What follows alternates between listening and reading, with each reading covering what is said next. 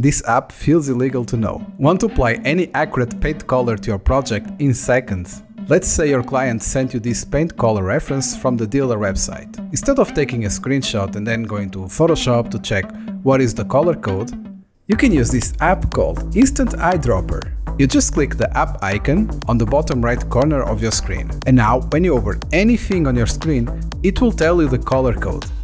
Just left click to copy the color, and now go to your project and apply the paint color the client wants. And that's why